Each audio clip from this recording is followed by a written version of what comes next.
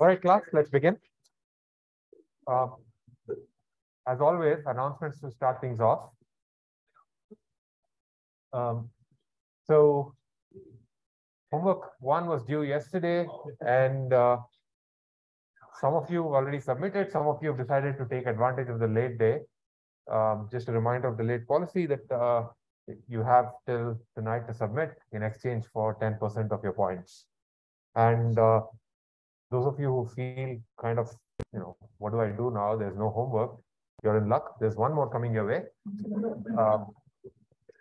Homework 2 will show up tonight, and it will feature questions about expressiveness of linear models, about mistake-bound learning that we are talking about right now. And your experiments will involve you implementing the perceptron algorithm and its variants. The good news about your experiments is that hopefully some of the code that you've written for your homework 1, you get to revisit that, in particular cross-validation and such things. Things will get a little bit trickier because you will have multiple hyperparameters. You have to essentially have multiple loops, or you have to iterate over combinations of these things. But think of this as essentially an ability to revisit the same ideas that you've encountered. No updates yet on project. The project deadline that's currently there on the class website, but not on Canvas yet, will get moved, and I'll keep you posted. Hopefully, when my TAs and I meet next, we'll finalize the project, and we'll you watch out for either an announcement on Canvas or more likely some discussion on Tuesday. Any questions about any of these things? How was homework 1? Was easy? Lots of work? Okay. It took a long time for you or for the program? Oh, okay. Program was a mess. Okay, good. So the reason I ask is because you get a chance to revisit the same code that you wrote for homework 1. You will get a chance to use it again in your project. Because your project will involve you using training classes, different types of classifiers on the same data set again and again. So, and you get to pick, and some of you may feel very proud of your decision tree code, and you may want to use it for your project. Yes? Well, I guess it depends on how big the data set is, because ours was, for homework 1, it wasn't really big, so it had fairly fast, but if it's anything like 100,000 videos or more, it's going to be pretty slow. Yes, that's going to be an interesting exercise. The reason I say this is in the past, I've used a data set of, I think, order of 50,000 examples for a project. And everyone who used decision tree was like, now what? And we can discuss optimizing your code and such things as we go along. Or you can choose not to use your decision tree. There was some other kind, yeah.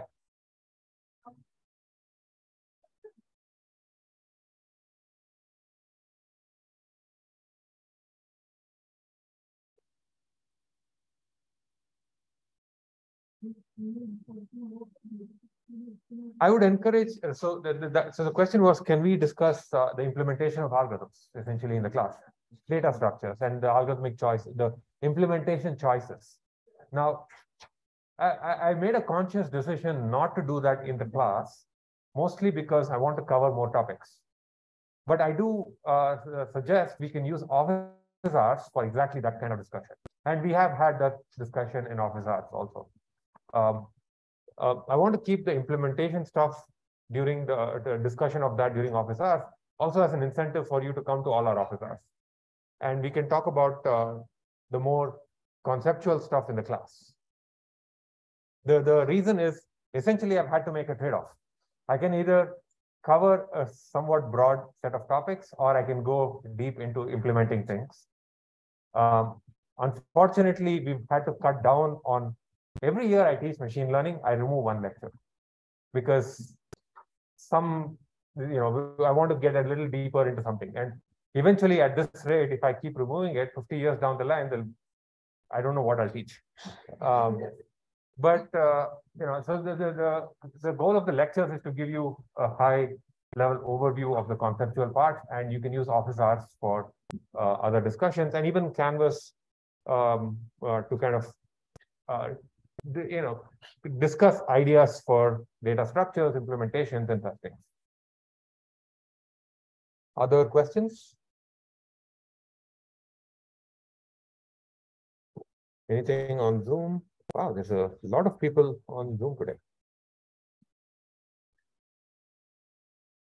Okay, if there are no questions, we're going to go back into our discussion on mistake-bound algorithms.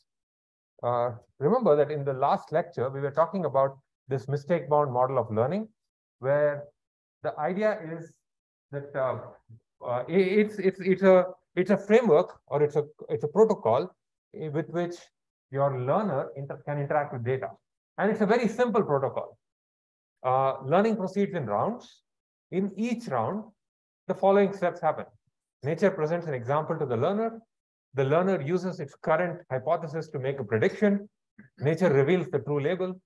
If the true label does not match the prediction, the learner gets to correct itself. Every mistake-driven algorithm has the same structure.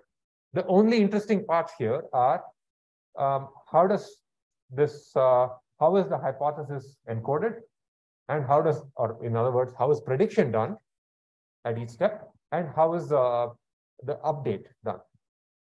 In particular, we looked at this definition of something called a mistake-bound algorithm. A mistake-bound algorithm, just to remind you, is one that for a particular concept class, a mistake-bound algorithm is one that makes a polynomial number of mistakes, polynomial in the dimensionality, irrespective of which concept it has to learn from that set, and irrespective of what sequence of examples nature presents to it. So nature can choose in some sense, the hardest concept and the worst sequence of examples, and yet the number of mistakes it makes, the algorithm will make, is polynomial. And a concept class is said to be learnable under this model if there exists at least one algorithm that can make a polynomial number of mistakes. So now, and in the last lecture, I said, sure, I can define anything I want. Doesn't mean it exists, right? So to kind of prove as a proof of concept that at least one such algorithm exists, I presented this halving algorithm, where for a finite concept class, finite being meaning that there are only a finite number of functions in the set that we need to, that nature might choose its true function from. And let's say nature has decided that the true function is this function f here. And the way halving works is it keeps track of all the concepts, the entire finite set of concepts. It initializes all the concept, set C0 with all the concepts. And at each round, it essentially removes every function that disagrees with the current example. By doing this again and again, it keeps only those functions that have agreed with all the examples so far, right? So that is the update part of it. The prediction part of it is it has a set of functions that are currently in play. When a new example comes in, it asks every one of them what's the label on this example and picks the label that is most common. If 1 is more common than 0, it predicts 1, otherwise it predicts 0. Any questions about the mechanics of the halving algorithm or about mistake-bound, the concept of mistake-bound algorithms or mistake-driven learning?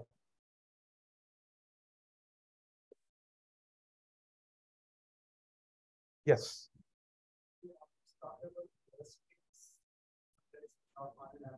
No, the definition of mistake-bound learning is it's a worst-case definition.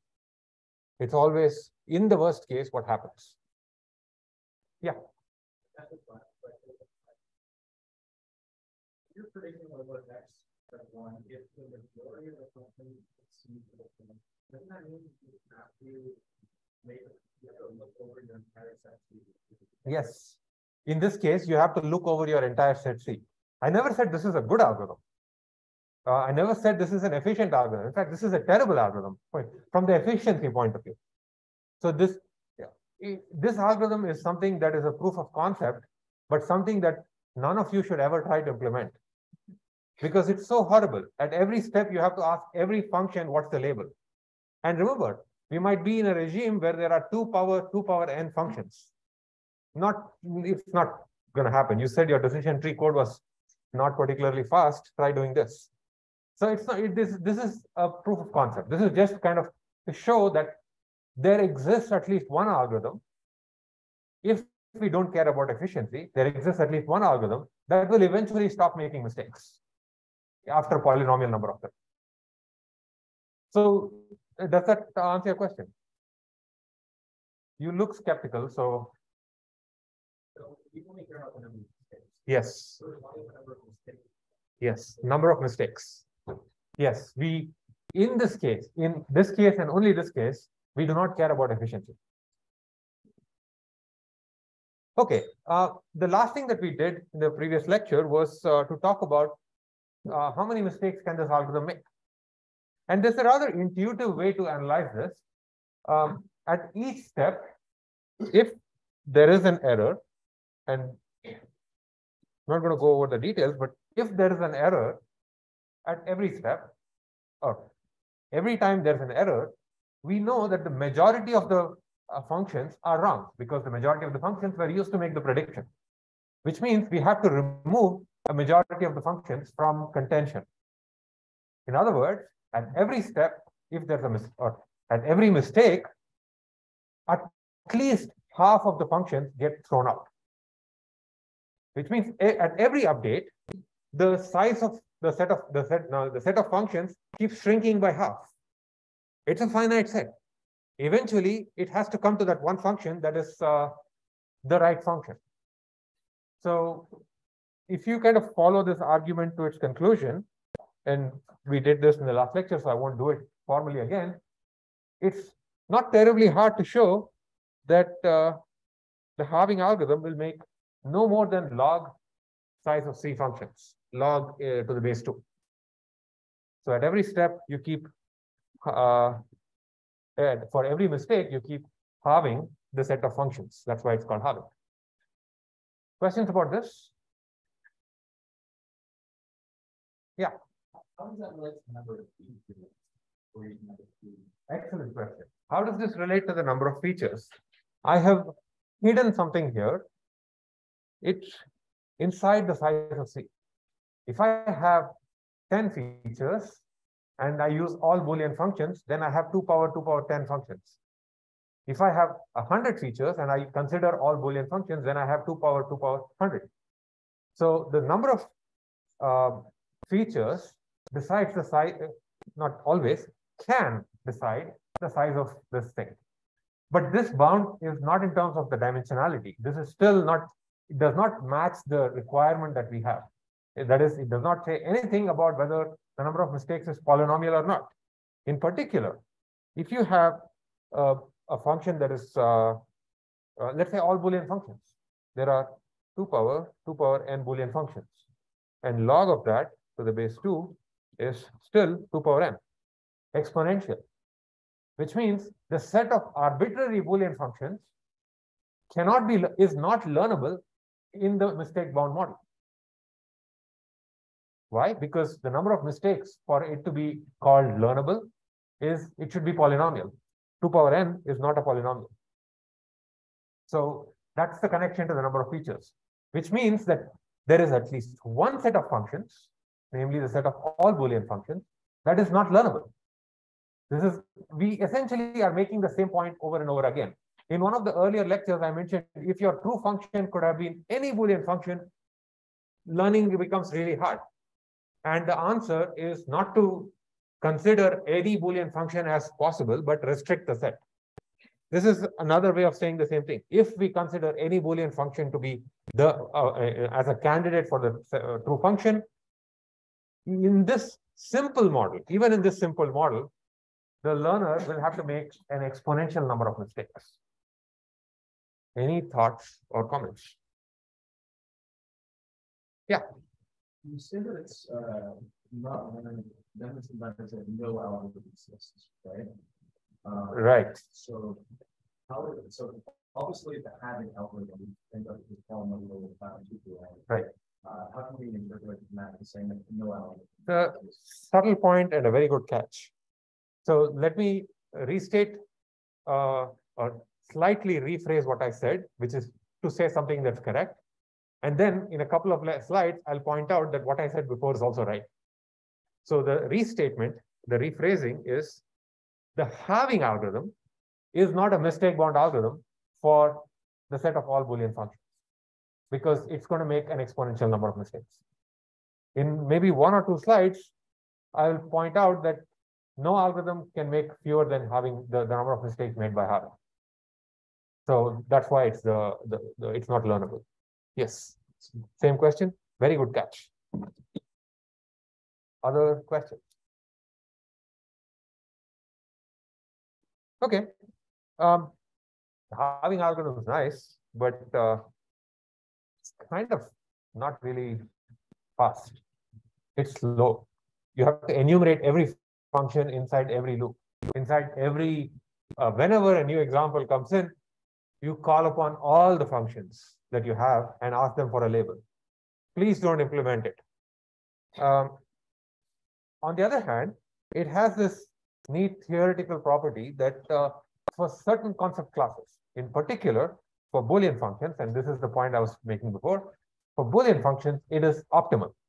What that means is for the hardest concept in the class, for the most adversarial sequence of examples, the optimal mistake bound is the optimal algorithm makes the fewest number of mistakes. So no algorithm can make fewer mistakes than the halving algorithm for any set of Boolean functions. So that's why the statement that I said is that the set of all Boolean functions is not learnable in the mistake bound model, because no algorithm can make fewer than the 2 power n mistakes. And so that's the best case scenario.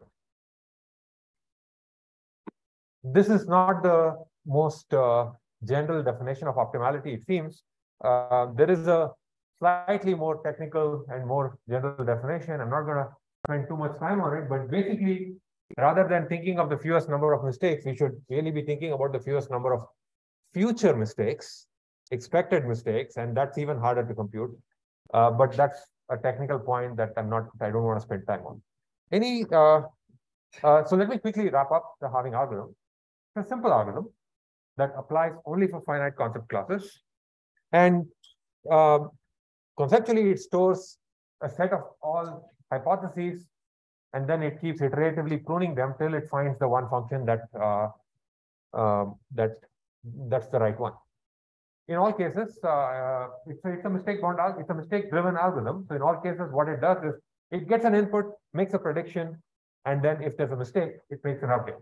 The prediction is made by the majority of the current functions, and the update is if there's a mistake, drop all the functions that made the mistake. And what you need to know is the halving algorithm makes log of the size of the concept class number of mistakes for any concept class. We have not made any assumptions about the set of functions here. There's a detail about minimizing the number of mistakes in the future, and that's really what we should care about. But that's not. Let's not worry about that right now. We can come back to that point later. Any questions about the mechanics? Yes. And the halving algorithm, if we have bad data, What do you mean? the halving algorithm can output if you get more data that is incorrect. What is incorrect? Well, it doesn't. Nature gives you an observation that it doesn't align with the true underlying function. Nature decides the true underlying function. There is one function that nature has already chosen that, and nature does not have the flexibility to do things like introduce noise in this case, and it does not have the flexibility to change the function once this game has started. Alternatively, rather than the noise, I could say any noise that exists is part of the function. So there is no randomness here. It's a fixed, it's a deterministic function that cannot change. It could be a really complicated function. That function could itself be the product of some noisy process. But once this game starts, the function has to be fixed and there's no randomness. Again, it's a simplifying assumption that we're making so that we can do a little bit of math. Other questions about halving?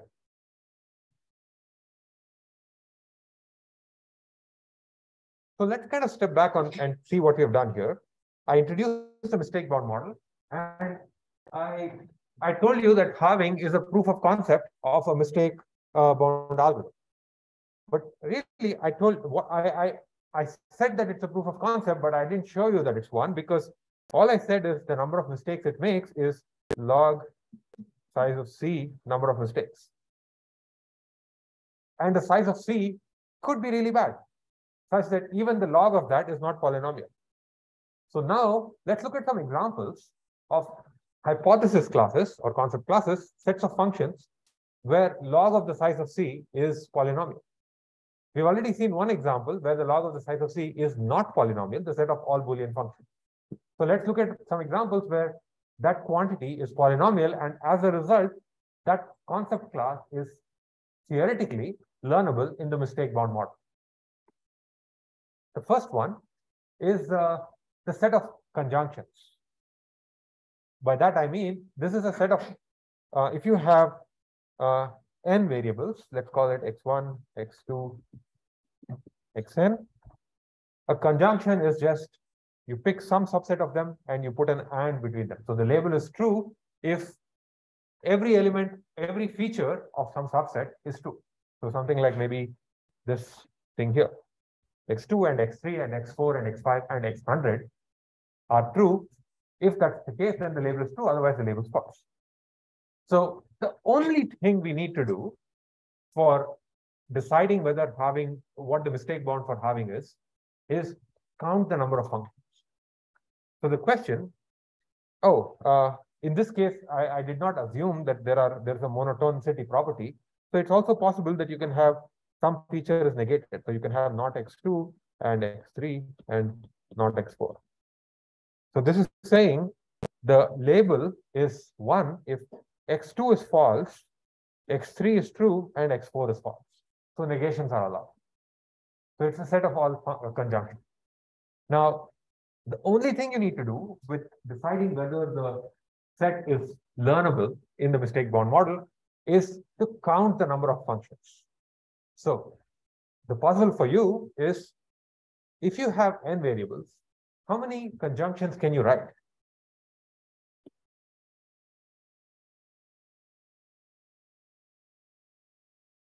If you have 2 variables, how many conjunctions can you write? Just 2 variables. I see someone with 4 fingers. So there's one proposal that's 4. Any other? I see someone with 9 fingers. Let's hope the answer is less than 10. Because it seems like everyone's showing fingers. Anyone votes for 4? At least 1 vote for that, of course, and 2. Anyone votes for 3, for 4? Anyone votes for 9? 2 people vote for 9. The rest of you have votes? Yes? You vote for 8. 8 is another proposal.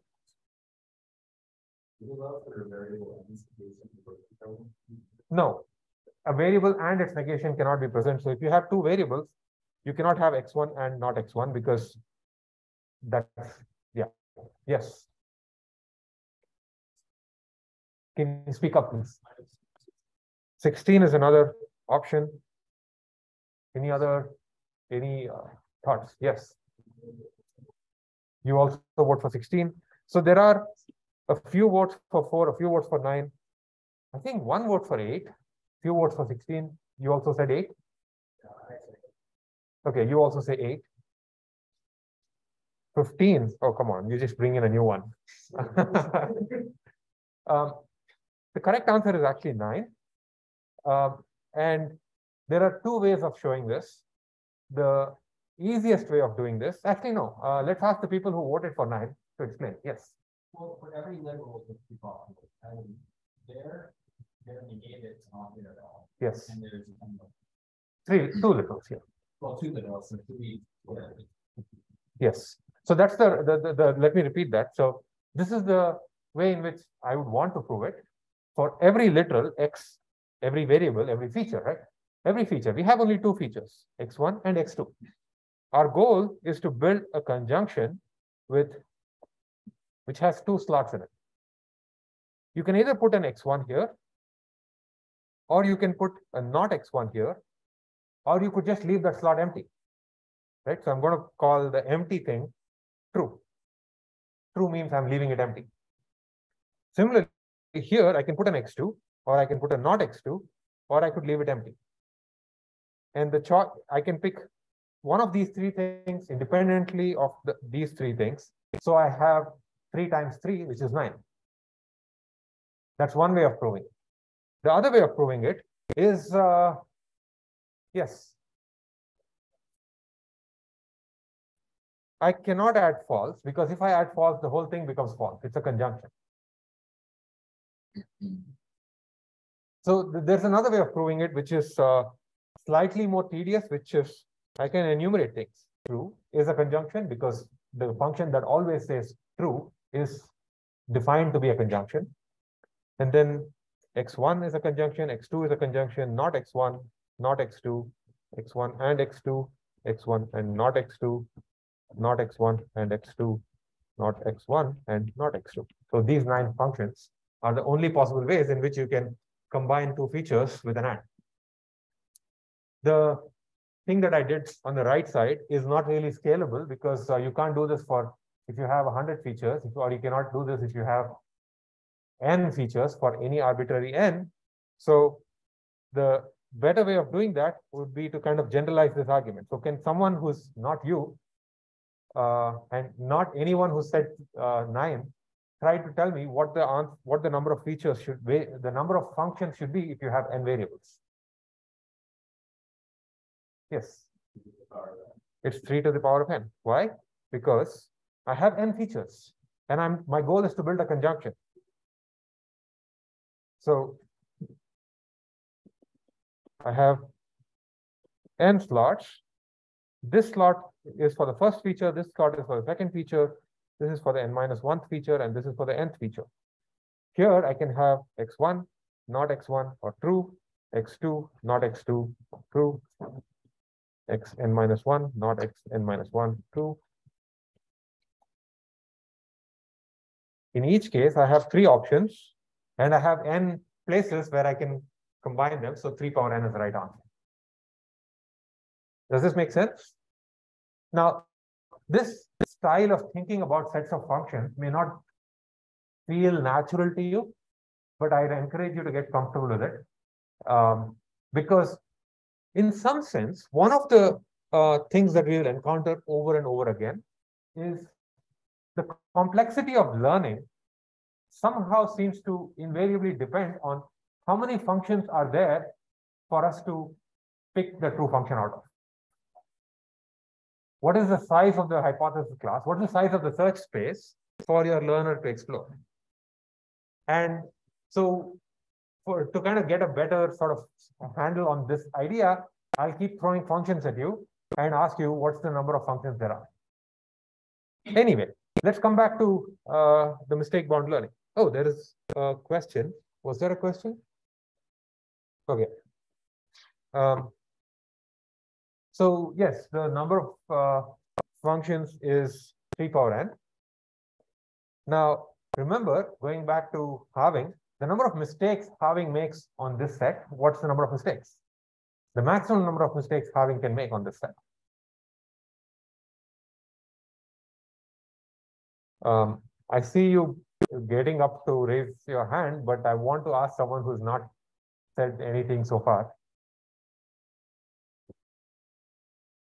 How many mistakes can halving make on a function class where there are these many functions? Yes. Log 2 of 3 to the n, or which is equal to n log 3, or which is order of n. right? So the halving algorithm can make a linear number of mistakes in the dimensionality.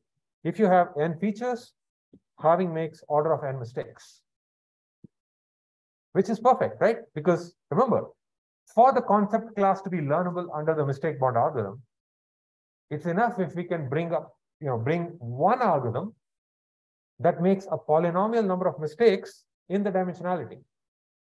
For this concept class, the set of all conjunctions, halving is an algorithm that makes a polynomial, in fact, a linear number of mistakes. So the conclusion here is that halving is learnable in the mistake bound. And that's your example. I think, I don't remember who asked, or maybe nobody asked, but there's your example of a function that's learnable under the mistake bound model. Now, I think there is a problem here. Halving is a lousy algorithm. It's not efficient. So it's not enough to say that it's learnable in the mistake bound model. We need some way of, so that raises another sort of a technical question. Sure, you showed that it can be learned in the mistake bound model. Is there an efficient algorithm that can actually match that one? These two things are different things, right? Maybe the only algorithm that can learn halving, that can learn conjunctions in the mistake bound model is halving, and halving is useless. So what do we do? It turns out that there is an incredibly efficient algorithm called elimination that can learn conjunctions in the mistake bound model, and it is as efficient as it makes the same number of mistakes as halving. Elimination is one of these algorithms that I'm not sure it deserves a name because it's so simple. So I'll give you an example of the elimination algorithm at work. And if you get it, that's great. But I just want you to remember that the notation is actually harder than the algorithm. This is one of those places where it takes more effort to write down the algorithm than to actually get it. So it may seem more complicated than it is. Suppose you have a function, this function that we saw before, that we want to learn in the mistake bound setting. So the true function, which nature does not reveal to us, but because we know certain things, we know that this is the true function.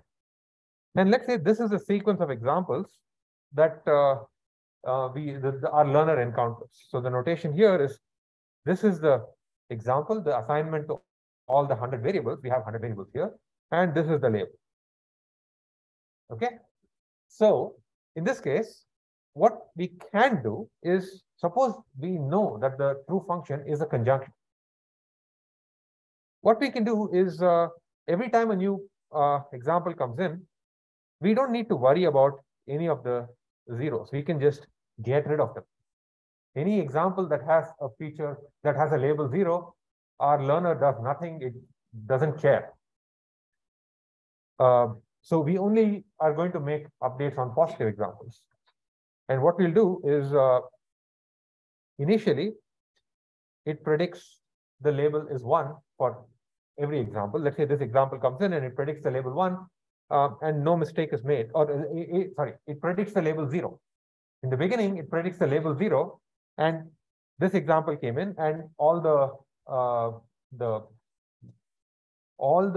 variables that are set to 1 will get dropped. So basically, okay, this is for every positive example. Let me say this again, because like I said, it's easier to complicate this than to understand it.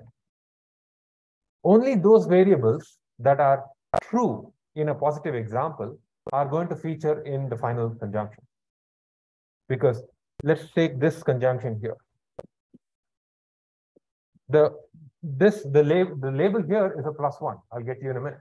The label here is a +1. That means there is no chance this feature here could have featured in the conjunction. This is for monotone conjunction. There is no chance that that feature could have made it to the final conjunction, because it is not. It has a value of 0. Question. Yeah. So here, that's why I said this is for. I'm showing you a simpler version here for where we are assuming there are no negations. So that set is called the set of monotone conjunctions. So if this feature is 0, that cannot possibly be in the final conjunction. So for instance, from this example, imagine that everything here is 0. From this example, we know that the true conjunction has to be contain some subset of these features and these features, because all those other features are 0, and yet the label is 1, assuming there are no negations. And so we essentially, every positive example eliminates those features that have value 0, and only keeps the features that have a value 1. And doing this, if you, it's possible that, let's look at this example here. On these 4 examples, this feature shows up. It's 1, so x100 shows up here. On those 4 examples, x2 shows up, and so x2 shows up here.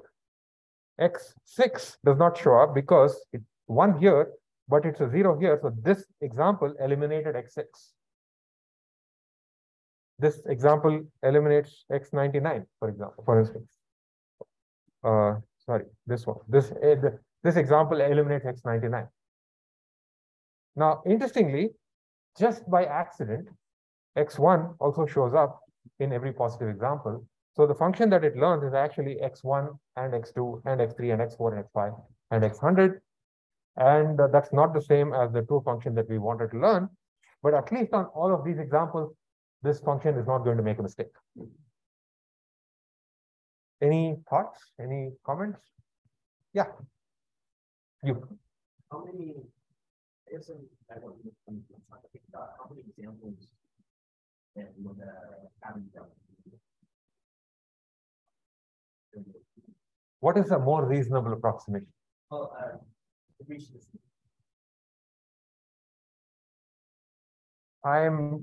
There are a few different ways to interpret your question. So let me interpret it in one way and just give you the answer. What we know is after making order of n mistakes, it's not going to make any more mistakes, because there are n features, and if after making those many mistakes, there are going to be no more mistakes.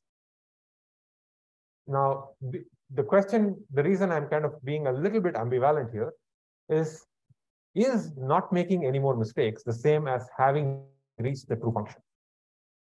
Because this instance here, let's say this h is not the same as the true function. And now let's say, hypothetically, we live in this world where the learner is only presented examples where x1 is present whenever the label is 1, just by accident. The x1 being absent when the label is 1 would have eliminated the variable x1, but let's say it's always present. As far as the learner is concerned, it's not going to make any more mistakes. Has it learned the true function? No. But does it matter? Because if it only encounters examples of this type, why does it matter?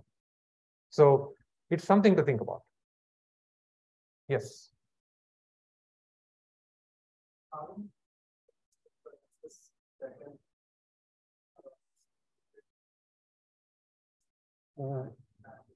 Why you mean mistake bound?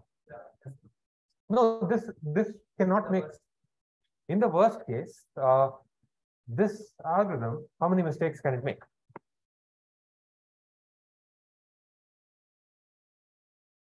Every time a feature shows up as 0 with a positive example, it gets eliminated, and that's the only time it can make, there can be a mistake. There are n features. You cannot make more than n mistakes. This algorithm cannot make more than n mistakes, because there are only n features, and you can have one. If it makes a mistake on a feature once, that feature gets eliminated. So the point that I made earlier is essentially we've learned an approximation of the true function, and the question to think about, which we won't answer now, is this good enough? Anyway, this is a bit of a side discussion about the elimination algorithm. What I've shown here is an algorithm for learning monotone conjunctions. I will leave it as an exercise for you to think about what to do when negations are present. There is actually a simple extension to this that you can use to handle negation. Let's go back to the earlier discussion on counting the number of functions. Now, another set of functions is called K conjunctions.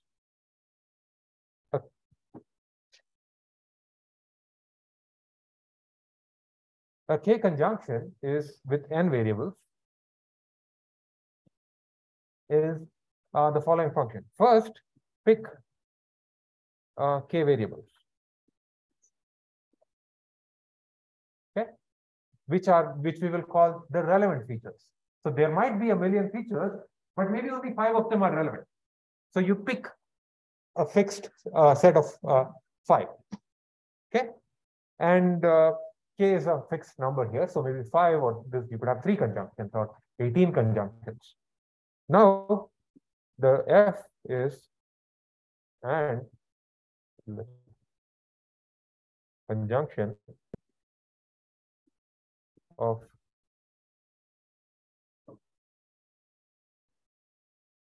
so it's just a conjunction of all the relevant variables.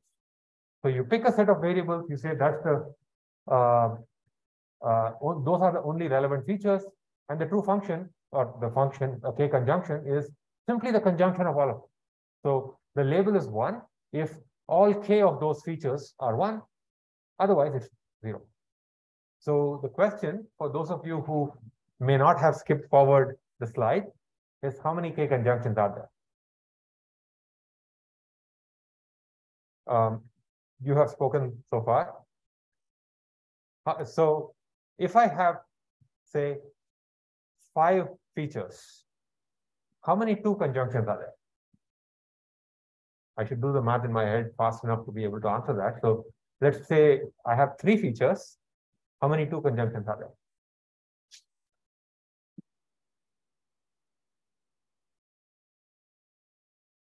Think about the way in which a 2 conjunction is constructed.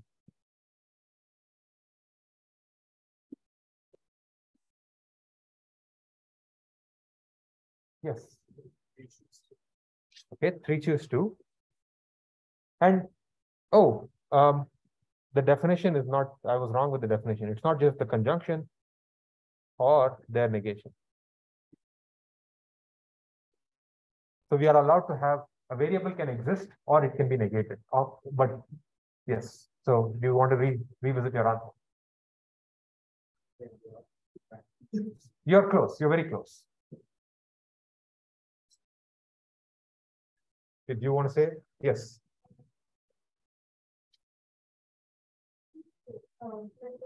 We don't have a K here. K equals 2 and n equals 3. So we have n equals 3. No, we have n equals 3 and K equals 2.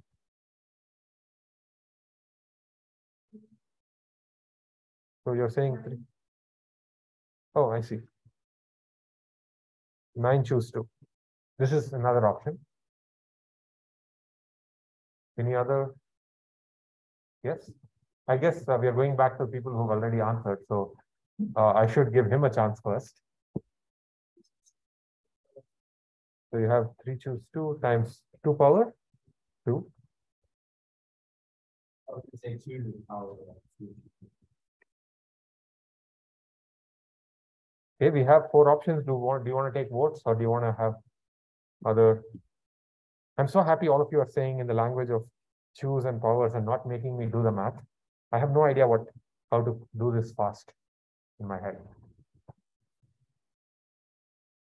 Let me kind of restate the definition of a K conjunction. You have n features. In this case, we have 3 features. And every K conjunction is constructed by picking 2 of them and constructing a conjunction where we have the features, the 2 that you've chosen, each of which can be optionally negated.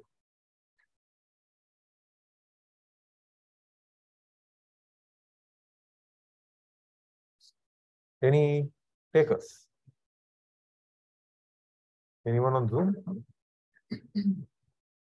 The answer is this thing here. The reason is how many ways can you pick 2 features out of 3? 3 choose 2. Now we have 2 features. We have chosen those 2 features. The number of the dimensionality n doesn't matter anymore. We have these 2 features and we need to construct a conjunction out of them. So I have chosen 2 features and I need to put a conjunction. Let's say I have chosen x1 and x2. X1 can show up here or its negation. X2 can show up here or its negation. And these choices of whether I put an X1 or the negated version is independent of whether I put an X2 or its negation. So I have two things here and two things here. So I have 2 times 2. So that's the answer. Yes. In this case, true is not an option because you have to pick k features. There's a different set of functions where I can say, there's a slightly different definition where I can say at most k, in which case 0 shows up. This style of counting, again, if you're not familiar with this, if you're not comfortable with this, kind of think about this, try to get comfortable. When we talk about computational learning theory, we will go through this annoying exercise again of counting the number of functions. And we will, I say annoying if, actually I find it to be fun. It's kind of one of these calming things you can do, but some might find it annoying. So the number of k conjunctions is this quantity here. And here I'm going to make a kind of an obnoxious approximation that that quantity is roughly 2 power k n power k.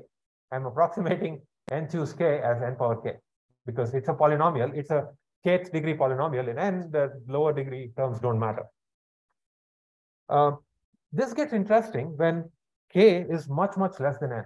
So imagine that you have a learning problem where the number of features is 100 million. But you know, for some reason, that no more than 5 of those features are relevant.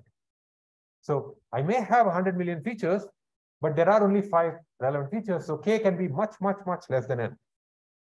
So in that case, I can ask how many mistakes will halving make?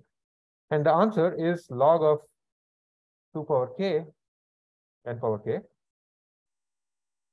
which is basically order of k log n, this quantity here. I want to kind of spend a minute kind of examining that new expression that we just invented. It's the number of mistakes halving makes is order of k log n. K is the number of relevant features, n is the underlying dimensionality, the number of features you have invented. What halving does is it's dependent strongly only on the dimension, on the number of relevant features. Okay, first of all, let's step back. The number of mistakes is order of k log n. K log n is polynomial in n. It's order of it's less than polynomial in n, which means this concept can be learned in the mistake bound model because log n is less than 2 power n. So that's the first point. This concept is learnable in the mistake bound model.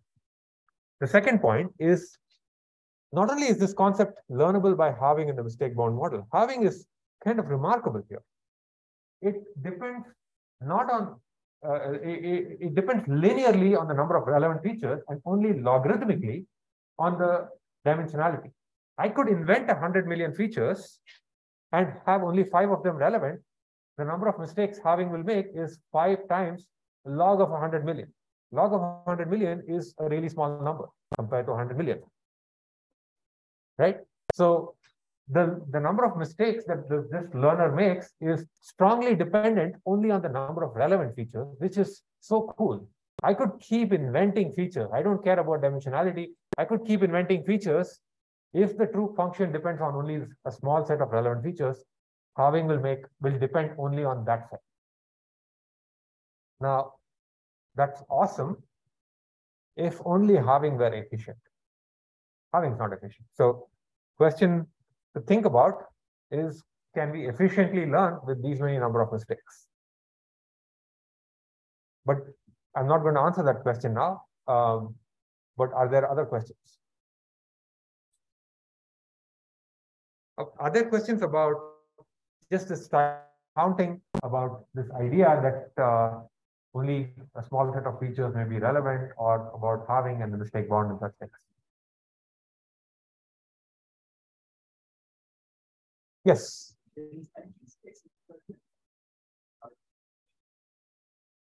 Sorry?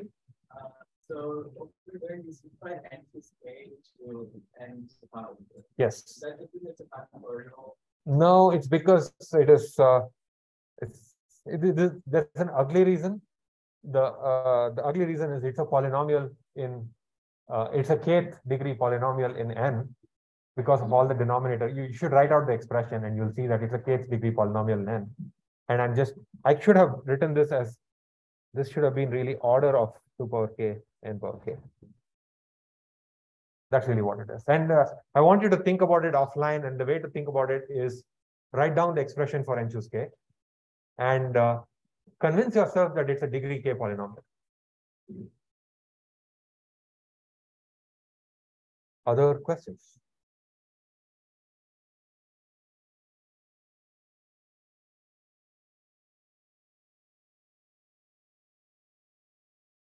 Okay.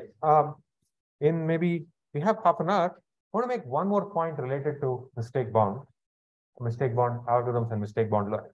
Notice that even in this bottom part of this slide, I kind of presented a point that is sort of interesting, which is to say that halving is a proof of concept. It shows that this this set of functions, k conjunctions, may be learnable in the mistake bound with this really interesting property where the number of mistakes does not depend strongly on the dimensionality. Question is, how do we learn that concept in a practical way? Does there exist a practical algorithm? So what form should the mistake bound algorithm take in order to learn such a concept?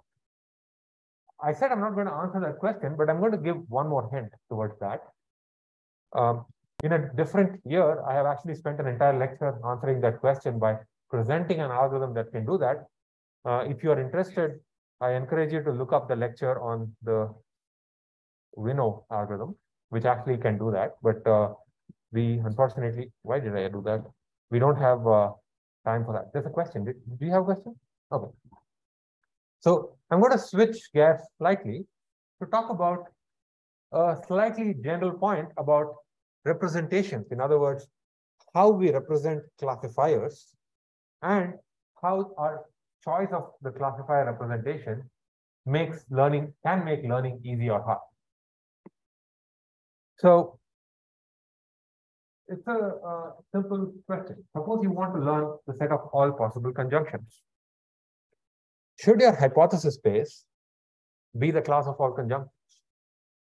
Let me restate that question. Suppose nature comes to you and says, I'm picking a function that's a conjunction. And now you need to design a learning algorithm. You get to choose. Should your learner explore that exact set or something else? Any thoughts? Yes? Well, I think it depends on, if I saw the result and I think it's unreasonable, I would want to exclude that result in this case. Like every conjunction, every single, all of them. That's a conjunction. I mean, maybe nature chose that. How do you know it's unreasonable? But that's not the question I asked.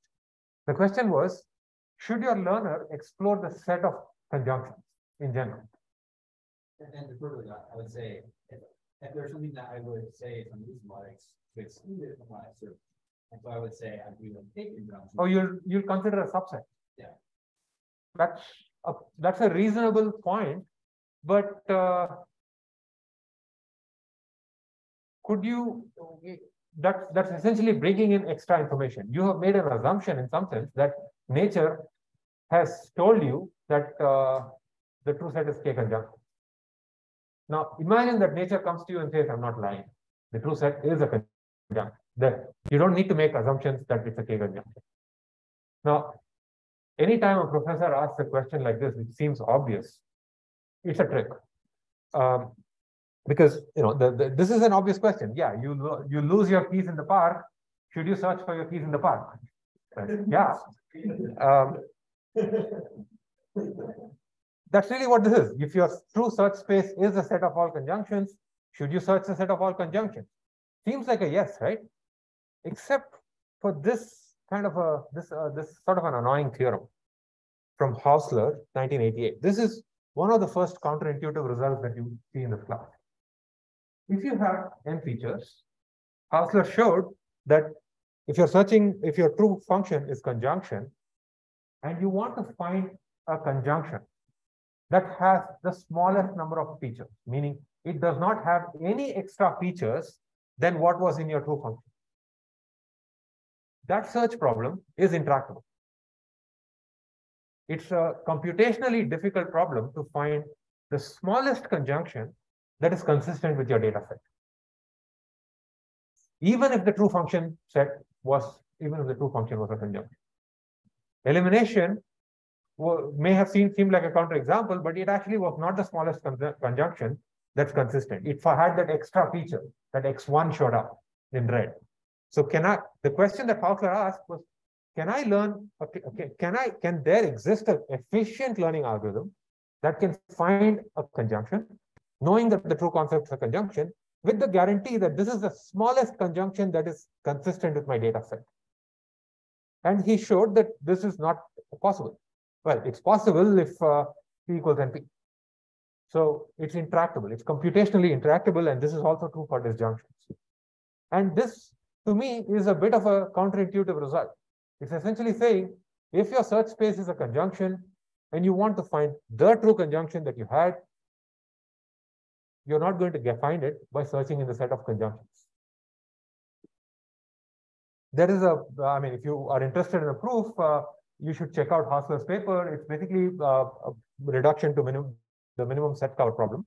And what it says is that we cannot learn a conjunctive concept efficiently by searching in the space of conjunctions, which is so annoying.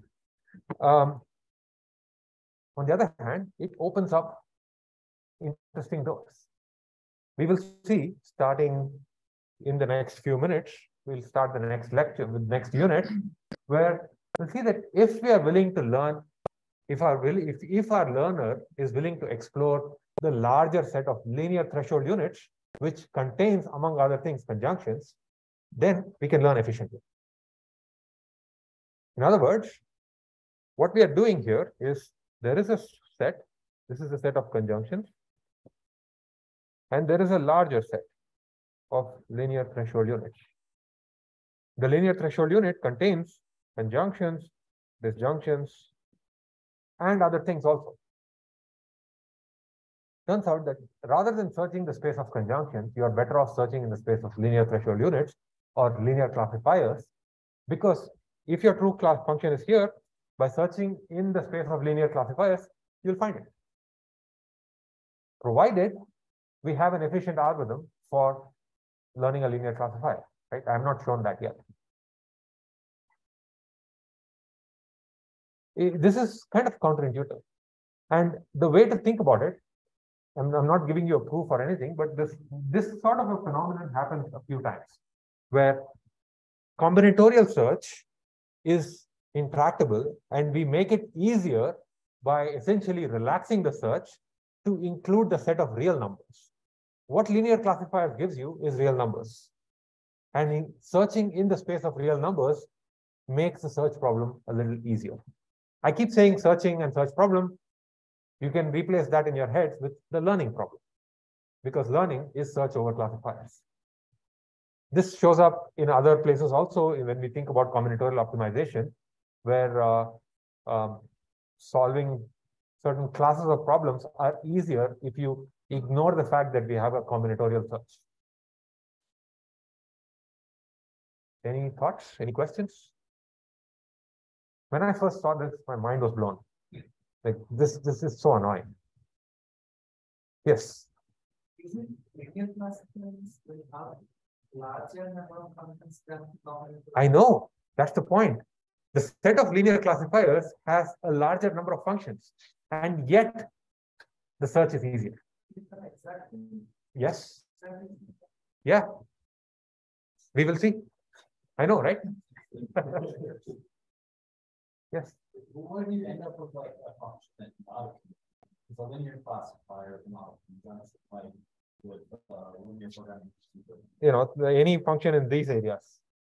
Okay, your linear classifier can still, if you had an algorithm for efficiently learning a linear classifier, it will still find it.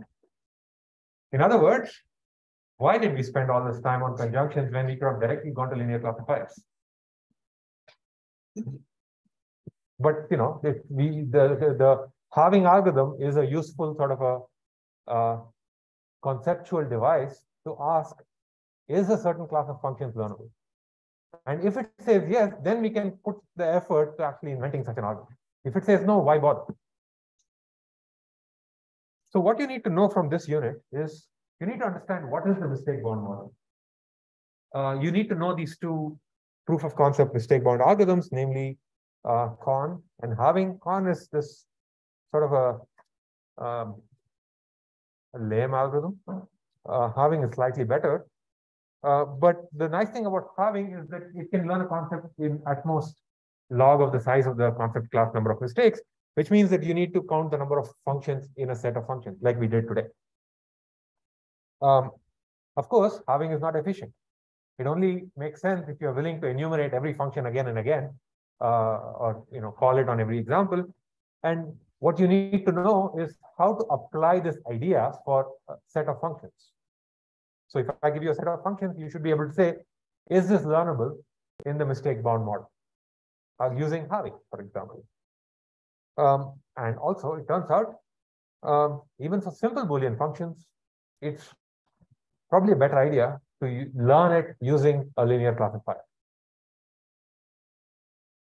We will encounter many different learning algorithms for learning linear classifiers. And in the 17 minutes or 18 minutes that are left, I'm going to show the first one of them.